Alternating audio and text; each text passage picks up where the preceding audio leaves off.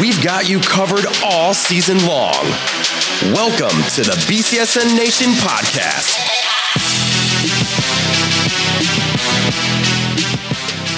All right, here it is. Welcome to the BCSN Nation podcast, season 2, episode 37, brought to you, of course, by Buffalo Wild Wings, the greatest of all times. I, of course, am your host, Brandon Carnes, here with Justin Feldkamp, and we've got our baseball guru, Adam Furness, here with us. All right, so some things are very superstitious. Baseball, Stevie Wonder. I got to ask if you have a baseball superstition, a sports superstition as a coach, as a player. What are your take on it? Not really. I was not big into the superstitions when I played back in the day. Maybe the same kind of sliding shorts, like to the degree to which they are now, did not necessarily exist. But I washed the sliding shorts, but I just wore the same kind. But that really wasn't superstitious. That was just kind of part of the uniform. Okay, Adam. You're deep in the baseball game. Did you have a certain, I got to do this before every game, before every bat? What is it? Yeah, I'm going to go the opposite end of Justin. Very, very superstitious. I was, whether it's, in college, you have this many colored belts and this many belts and this many sliding shorts or socks. And it was, if we win, wear the same pair. You're wearing the same thing every single time. And then I always had, so in college, we'd hit BP, other team would hit BP, then we'd take infield. While the other team was hitting BP, I'd always had Reese's Peanut Butter Cup. Right? There you go. Right after our BP while they're hitting. So every single game for 5 years. Yeah. So very superstitious for sure. Yeah. The only thing I ever did, I think sports wise, was before every wrestling match, I had an orange Gatorade with a little bit of honey in it. That was my only superstition every single time. Win or lose, that's what happened. Coming up this week, you don't need any superstitions. You don't need any rituals. We've got our clip of the week. That can be your ritual, brought to you by Renewal by Anderson. We'll get you caught up on all that is district baseball, setting into regionals this week. So much more, including our game of the week. And if you want brand new episodes, right here, every single Wednesday, 4 p.m. on BCSN, or anywhere you get your audio podcasts, Spotify, Amazon, Apple, we're all going to be there. And we're also going to be all over your social media at BCSN Sports across all platforms. Go ahead and hit that follow button. Without further ado, we'll get into it. We'll start on the D3 side of things. We'll head back a little bit toward the district bracket. Cisco, you can throw that thing up there. We'll see it. There it is. So this is the district bracket from last week, obviously. We'll get you caught up on where things have been and where we're going now. O'Hills beat their way into the district final, beating Genoa and Archbold. And then on the bottom half of the bracket, Lake taking out Evergreen and 𝗦𝗍𝗄, setting up that matchup last week. Otto Hills jumped out to a quick lead. They were up 4-0. Yeah. And then the Flyers rallied back, and they've done so in a lot of situations here with really, really good pitching. If you look at the NBC pitching stats from the end in the Blade, 3 of the top 4 pitchers in the NBC are Lake Flyers, and all of them have a 1.1 ERA or lower. Yeah, they've been fantastic. I mean, I don't think they're, pun intended, flying under the radar at all. They've been state ranked for virtually the entire season. Coach Casey Witt has done a great job in his 3rd year there. And they win a district title for the first time in 10 years. Down 4-0 comeback, score 8 unanswered. And they're going to take on Winford on Thursday at 2 o'clock in a game at Patrick Henry, a first-class site there for Patrick Henry High School. They were picked 4th. Lake was picked 4th in a pretty stacked NBC. Yes. Teams ahead of them, Eastwood, Oak Harbor, and 𝗦𝗍𝗄, but Lake picked them off each time and have played well from the get-go. Ryan Wagner's pitched well. Zach Sobzak, Jay Blazevich, Drew Tablick, all have played key roles in getting the Flyers to where they are. But, taking down Otto Hills ain't easy. They're the 2-time defending district champions, and they have reached not only the districts and advanced to regionals the past 2 seasons. Last year, they got to the state semifinal. So that was a team that has kind of been there, done that, and they took on the top pitchers and in the districts and the semis and the finals. And I think that Lake earned every bit of that advancement to regionals. Yeah, for O'Hills, it felt like a lot of things kind of went the wrong direction toward the end of the season. Even Sebastian Stevens, after one of their games, said, hey, we took in some lumps here towards the end of the year, but they felt like things were going right. Started out really hot, and then Lake continued to show hey, we've been the team all year. We're here.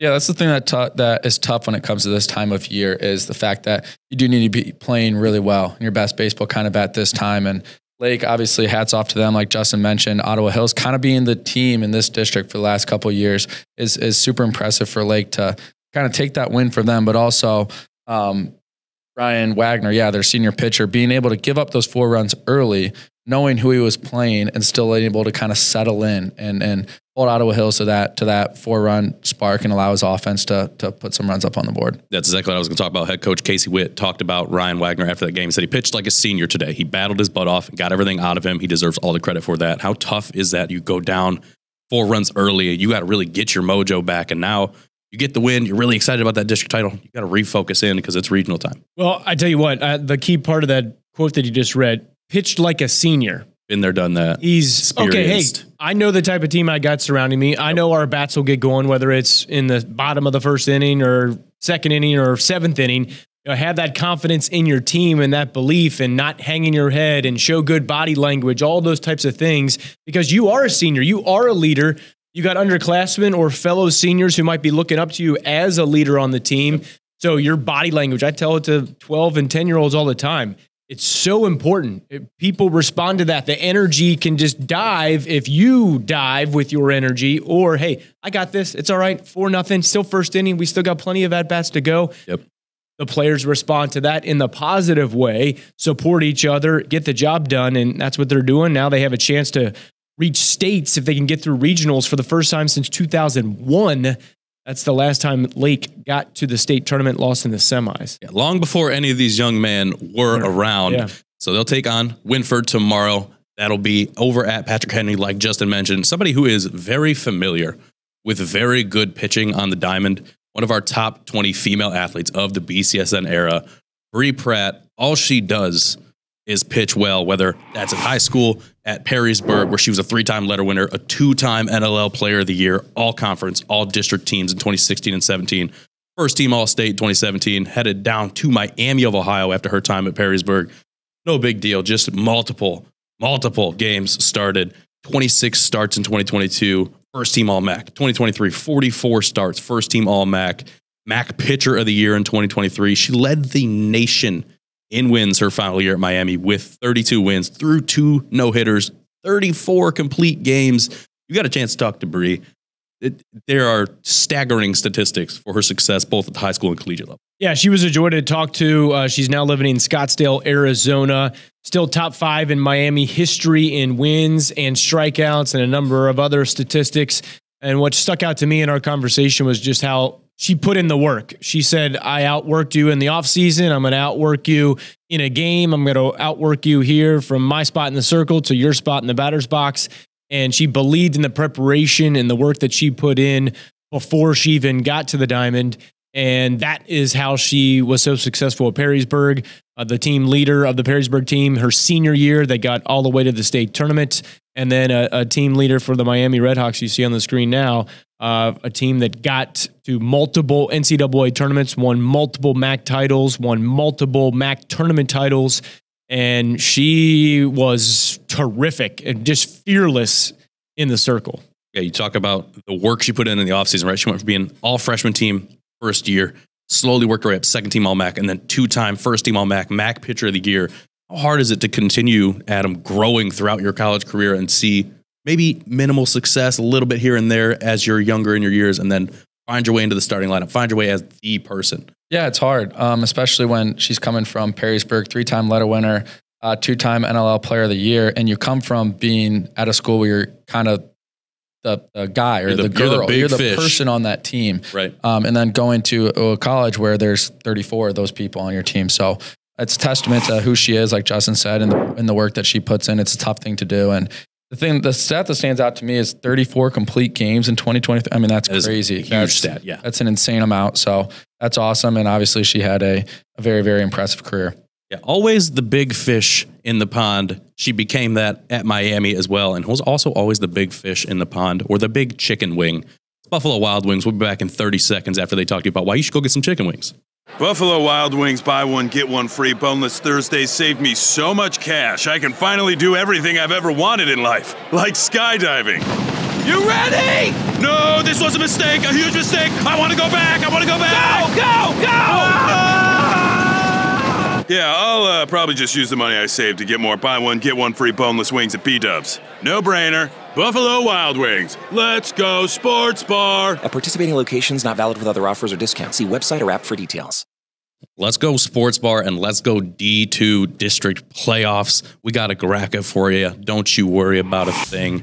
And it ended up the 1 and 2 seed on this side, the Division II Northwest 1 bracket. Napoleon beating their way through BG. Sorry, Adam. And Brian to get their way to that district final. Defiance topping Maumee and Fostoria to get there. And then Napoleon had themselves a day in that district final. 13-3. 1, not easy to beat Defiance. 2, not easy to beat Defiance by 10 runs. This is the Defiance program that has been there, done that 6 times in states. Yeah. 3 times they've won a state title, 13, 15, and 16. So it has been a little bit of time since the Bulldogs have won a state title, but still, the caliber of talent that they churn out each and every year within that Defiance baseball program is superb. And for Napoleon, a team, based on my research on the OHSA website, has never been to state. For them to get their first district title since 2011, to get their 20th win on the season, something that is not easily achieved at the high school level. They got it done, and you say they put it on them. Lucas Gherkin, 3 for 4, home run, 5 RBIs. Parker Woods had a day. Blaine Ford had a day. Jacob Shadle and Devin Dietrich, Trey Rubenstein, all key contributors during this playoff run. And Napoleon, you want to play your best baseball at the right time. And then if you got that 1-2 pitching duo that can go in the semis and then the finals, they work that recipe to success. Yeah, when you look at the stats for this team, they remind me a lot of some of the things we said with Lake. You look at the stats in the Blade, they don't have a lot of hitters up towards the top of that statistical thing. But when you look at the pitching, right, they've got Rubenstein, Bickle, Shadle, all under a 2 ERA. So you're not going to score a lot of runs. Defiance, a team that had a ton of success throughout the season, found out that the hard way. You're not going to score a lot of runs against the Napoleon Wildcats. Yeah, it's super important in high school and especially deep in the playoffs to have a pitching staff that can throw like that, like Justin said, a 1-2 punch that's able to keep runners off the bases, off the board. Like we mentioned, Defiance kind of a powerhouse in this area, but that's a great win for Napoleon and a great win for the NLL. It kind of shows the talent the NLL's had this year. They just kind of beat up on each other all year and really made each other team like really good. And a lot of NLL teams are playing well right now, and Napoleon's a testament to that and the league that we've kind of built over here in Northwest Ohio. Yeah, you think you can look at basketball season, you can look at softball, you can look at now baseball for this NLL that they beat the heck out of each other, and then by the time they go face everybody else, you go, all right, what do you got for us? Yeah, Napoleon has done great. I mean, dating back to the football season, Trey Rubenstein was a key contributor on that team. Yeah, we've said his name a few times. Played basketball as well, and now contributing on the diamond. So I love the multi-sport athletes getting it done and advancing deeper into the tournaments. They're going to take on a Huron team out of the Sandusky Bay Conference. That's going to be Thursday at BG Carter Park. Another fabulous environment for high school sports and high school baseball particularly. So that's going to be an interesting matchup, and most of the coaches will stick to what you got you there. So a district semifinal pitcher will start in the regional semifinals. Right. So for this Napoleon team, I was at an NLL athletic directors meeting, and one of the topics was, man, have you seen Napoleon's pitching? I mean, they're deep, and even when they go to a relief pitcher, they're able to deal. And when you're taking on those teams with the way the NLL worked out, the crossover games, Buckeye to Cardinal Division, those games counted in the standings. Right. You only faced or Napoleon's perspective, they faced the Buckeye Division teams once, not twice, but those games against those top tier teams that are bigger and perennial powers like the Anthony Waynes and Northviews in recent years that have gone on deep postseason runs. When you play those types of teams in April and early May, definitely pays off when it comes to, okay, now we got to take on Defiance, state-ranked team. Okay, we can handle it. It's not a guaranteed victory, but it gives you some comfortability knowing that, hey, we've been in a game like this before, and a 13-3 drubbing, they came through. How tough is it to turn around, Adam, after you beat a rival team, right, in the district final?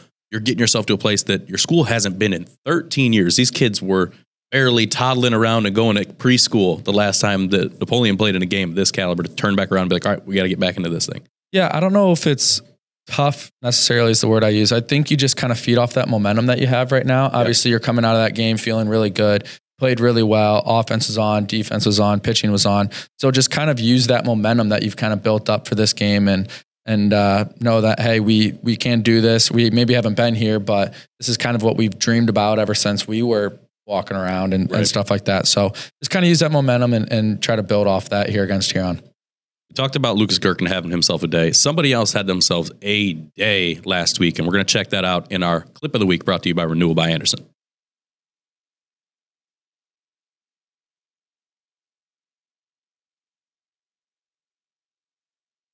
All right, having himself a day was Avery Offenberg last week. Southview taking on Clay. It's the top of the 8th. We're in extras. Ooh. Avery Offenberg, I'm not keeping this ball in the stadium, off the scoreboard.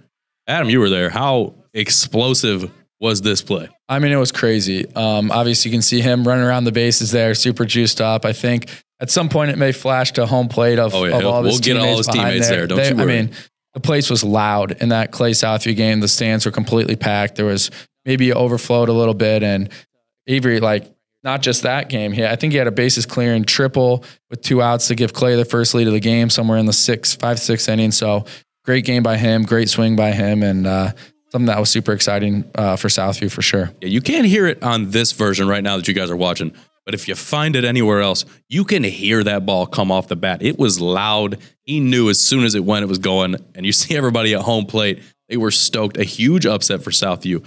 Not just a solo home run. You mentioned it. 6 RBI for Avery Offenberg in a game that mattered. Oh, yeah. A huge accomplishment for him being a senior and being a 3-sport athlete. He got his basketball season cut short because of a shoulder injury coming out of the football season.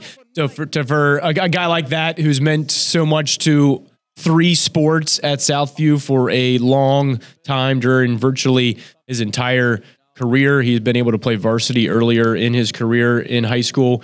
And to be down 5-0 and come back, you got to have that belief. We just talked about it with the Lake Ottawa Hills games. They were down 4-0 and came back. Southview down 4-0 or 5-0 to a state-ranked team and arguably the best team in Northwest Ohio throughout much, if not all, of the season up until this point in Clay. I mean, for him to just cut it loose and they cut him up short in the district championship game against Perrysburg after this game. But yeah, I mean, to unload and go off the board, to hear that clash, the loud sound of the ball hitting the bat at home plate, and then the loud sound of the ball crashing against the aluminum scoreboard. Fantastic. Avery Offenberg. Our clip of the week brought to you by Renewal by Anderson. You want more clips like this, head over to our TikTok at BCSN Sports. Give us a follow. We talked about all this D1 action. We're going to stay with it. We'll start with the D1 Northwest 1 side of the district bracket, getting ourselves into regional play. Perrysburg, they beat Start Ashland to reach that final. Southview beat Springfield. You saw the play there to beat Clay. And then Perrysburg just kind of turned it up a notch to get themselves into this regional matchup. Yeah, Perrysburg has been fantastic. And we're going to talk about St. Francis here in just a second because I've compared both of their pitching statistics. Colin Hennessy and Manna Bublik, and then Matthew Hubbard and Parker Ferris. They've given up 2 total runs throughout the entirety of the postseason games that they've played thus far. So 3 games and 2 runs total that Perrysburg's pitching staff has given up. And they were, in many cases, straight up dominant in that win over Southview. Yeah, and this another testament to how we've seen these NLL teams beat each other up and find new ways to get things going, right? Clay, you talked about it, the best team, arguably, in Northwest Ohio throughout all the regular season. Southview comes out and get that win. Perrysburg, they had beaten Southview 19-0 earlier in the season. But you're catching this Cougars team hot off a win over Clay, winning in the playoffs, and to be able to shut them down 5-1 is pretty impressive. Yeah, very impressive. I called the Perrysburg-Ashland game. I don't know if I've seen a more dominant performance out of a pitcher than Matt Hubbard that night. He was on. He was getting the ball back. He was in a groove and a really good rhythm and just completely dominated this Ashland team. But testament to Southview. Obviously, beating Clay is huge for them. And Matt Hubbard, when we interviewed him after the game, mentioned Brad asked him, looking forward to Southview, how do you play them? And he goes, look, they're the best team we've played on our schedule so far this year. And I think that's kind of how you need to look at it. Your next game, take it as that's the best team you've played all year. And obviously they beat Southview, 19-0 earlier in the year, but being able to have that mentality and look at them like that allows them to kind of keep their focus and not let their foot off the gas. Any coach would be thrilled with that winning mentality. We'll see the Division I Northwest 2 side of the bracket. Cisco, you can throw that one up there. Here we go. Little update on this side. St. Francis took out A-Dub and Findlay to get themselves into that district final. Whitmer on the top side of that bracket, they were able to beat Northview. Again, another one of those teams that's arguably the best in Northwest Ohio. to that point. Northview beat Waite, Whitmer beat Ross, and then Northview. The second time they beat them, those two kind of went back and forth throughout the season. So maybe not exactly the teams we expected in these district finals from one side of the bracket or another, but again, another case of these NLL teams beating each other up, and St. Francis having gone through that Catholic League, battle hardened to get themselves where they need to be. Yeah, at the beginning, 2 weeks ago when we were on this podcast, I thought Northview and Anthony Wayne were my picks, and for valid reasons based on results throughout the entirety of the regular season. But that is not how it always shakes out when you get into bracket style, and it's 7 innings, win and go or go home. And Whitmer came to play against Northview. St. Francis came to play against Anthony Wayne, and so far St. Francis beat Findlay 5-1, Anthony Wayne 4-0, and then Whitmer 9-1. I mentioned Colin Hennessy and Manna Bublik. Oh yeah, we'll their talk more strength about of them schedule for sure. has been fantastic, and when you got that 1-2 duo, it works. And when your pitchers, it's so important to develop those pitchers, because Colin Hennessy was not the #1 starter for St. Francis in the early and mid part of the season, but he came on strong and developed. And that's one thing that a good coaching staff does, knowing that, okay, come postseason time, it's 2, maybe 3 games, kind of sectionals into districts. But then once you get to districts and regionals, give me one guy and give me another guy, and I'll rely on those guys. But you got to develop. It's not like, okay, you just flip a switch and okay, now you can go to the big stage and take on a top caliber team in the district semifinals, the district finals, and just expect them to deliver when they haven't done that all season long. But St. Francis and Coach Bobby Edgold brought those guys along, and it's paying off right now. They call it peaking season. Play your best when you need to. Some great performances in districts, some great performances throughout the entire 2023-2024 school year. And that's what BCSN Honors is for, all right? We take the best performances, the best athlete, the best play from the 23-24 school year. And we got some previews of stuff to come to show you. We'll start with our student section of the year. 2 winners battling it out for who's the best. Southview, the winner of our fall student section of the season. And then Toledo Christian, back-to-back winners for the winter season. They'll duke it out, see who comes out on top, takes home student section of the year. We've got play of the year.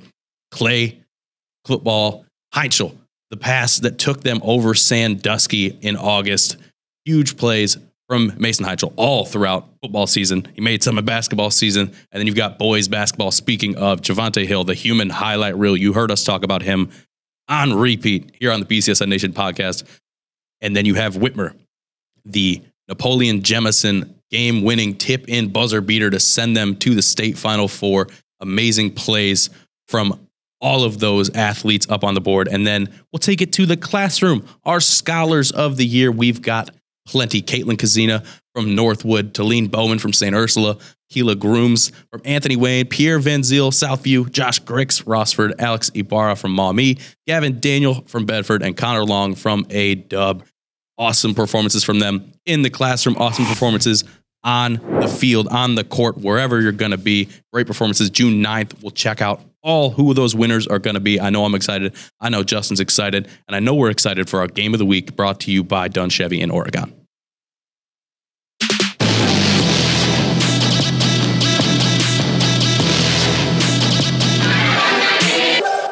All right, we've teased at it. We've talked about it. We've hinted at it. We maybe have blown some spoilers towards it. Harrisburg St. Francis regional semifinal. This is going to be tomorrow at 5 p.m. on the BCSN app, coming from Stellar Field out in BG. 6 seed St. Francis, 4 seed Perrysburg, both riding hot streaks. How's it shake out?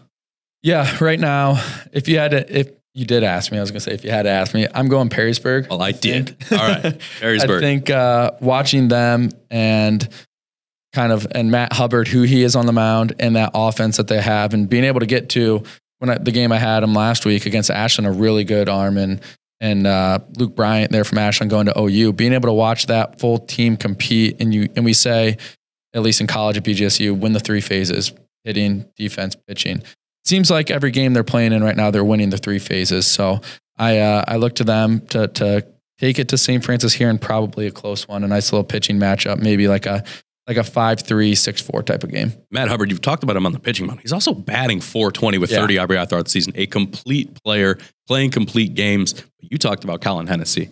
And I think watching that season and seeing their games come out, I think that first time they played Whitmer, when he was dominant in that one, that felt like the switch to where every time I saw Colin Hennessy pitch from there on, he was game. And we'll see who steps on, if it's him or Manna Bublik. Yeah, I think it's definitely going to be Colin Hennessy against Matthew Hubbard in confirmation with the coaches and get the matchup for this one. There's your breaking news. I think that not necessarily contrasting styles. I would say that Hubbard has more velocity, faster fastball, a little bit bigger in stature. Colin Hennessy has kind of come along, hasn't been the number one guy like Hubbard has been all season long, but he's developed. I think Colin Hennessy uses his strength, so he locates his pitches, inside, outside, up, down, off speed, fastballs. He allows the batter to put the ball in play and then relies upon his defense. And I think that that's the key, because if I'm a coach and I know I got a good defense and I have a pitcher who's crafty but is not overwhelming with power pitching, okay, well then just play to what works, and that is be smart, locate your pitches, don't throw fastballs down the middle on an 0-2 count, and allow the team to put it in play, and we'll play good defense. And then live with the results. Sometimes you hit a hard hit and it goes right to the second baseman, line drive out. Sometimes you hit a line drive, it goes in the gap, and you got to live with the results kind of thing. Right. But I'd rather have that than walking the bases loaded. And we've seen a number of game reports coming out of the districts where a team lost. And why did they lose? Because they walked 6 guys and hit 2 batters and had 4 errors in the field. Okay, so that doesn't get the job done. But when those errors happen, it's compounded when you get a guy on base for free with 4 base on balls. So I think with this matchup, it's going to be what works. A power pitcher who's been there, done that, and then Colin Hennessy, who has been crafty and can develop and process through a game, and he might not be as fatigued in the 6th inning as maybe some other power pitchers are. But I think thus far, and a new game is a new game, and a new week is a new week. I get that. But just saying through the tournament, specifically in the tournament, I think that St. Francis has faced better competition, Findlay, Anthony Wayne, and Whitmer, as compared to Perrysburg, who beat Start, Ashland, and Southview.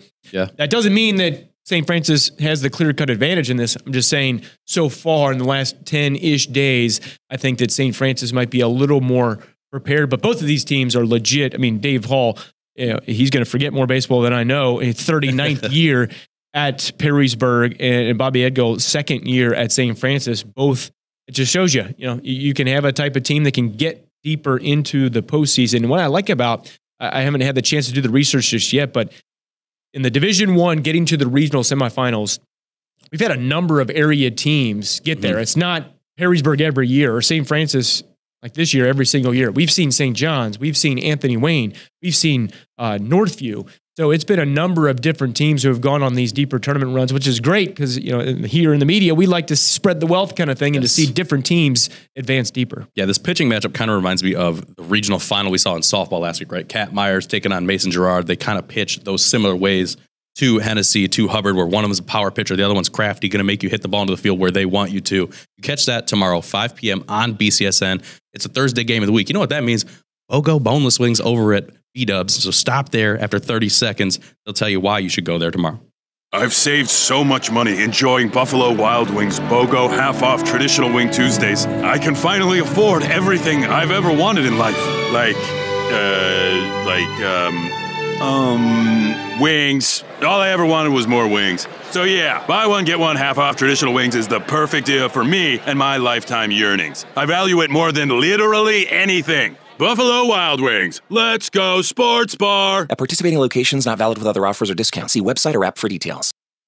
Your wings order is upcoming, and we've got games that are also upcoming, and it's on a graphic right on your screen. Beautiful.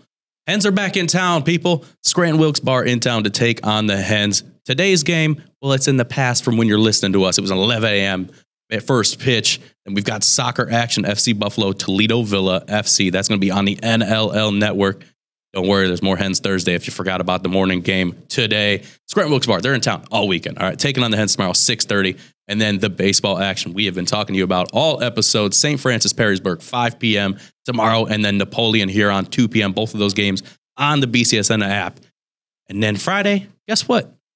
More Hens. More Hens, and then on the app, to be determined, we got to see, we're guaranteed St. Francis Perrysburg winner. That one will play on Friday, so we'll have that one on the app. And then same thing for Huron and Napoleon, our friends at BCSN area over here in Sandusky. We will be there one way or another. So games on Friday as well. All right, stay tuned for all of that baseball action, whether it's MILB, high school, whatever it's going to be. And stay tuned right here every Wednesday, 4 p.m. for a brand new episode of the BCSN Nation podcast, or get it anywhere you listen to your podcast audio platforms. At Carnes Brandon, at Justin Felcat, at Adam Furness. It's easy, and even easier is at BCSN Sports. See you next week.